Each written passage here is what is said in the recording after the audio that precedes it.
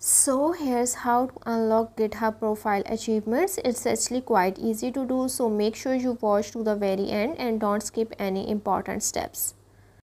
To unlock achievements on GitHub, you have to know about the achievements. Achievements are the pins that GitHub gives you to your GitHub account as a reward for certain activities and can be seen in your profile. These achievements give a good effect to your GitHub account and can indicate the amount of your activity and how you are active.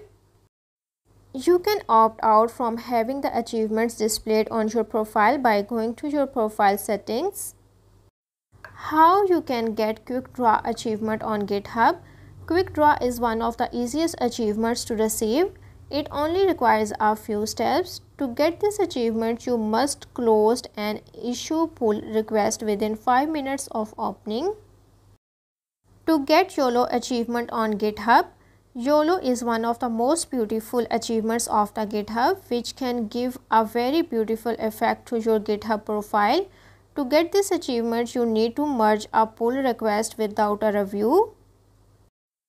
To get pull shark, you need to make 2 merged pull requests. You will get the 1 pull shark badge. Moving on, it's too simple to get Starstruck achievement and you have few steps to get Starstruck. You can get this achievement when a repository on your account hits 16 stars. Even if it was transferred, you will receive the badge. To get public sponsor achievement, you just need to make a donation to some open source contributor. So that's how to unlock achievements on GitHub profile.